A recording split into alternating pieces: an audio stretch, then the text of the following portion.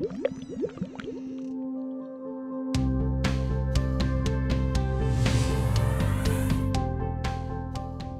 I'm Josh with Digital Tutors, and I'm really excited to share about our Introduction to UDK course.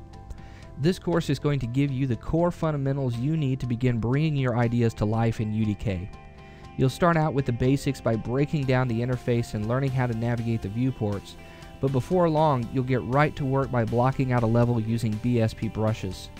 Then you'll really start to have some fun by learning how to add static meshes, materials, lights, post-processing effects, and even gameplay to your level.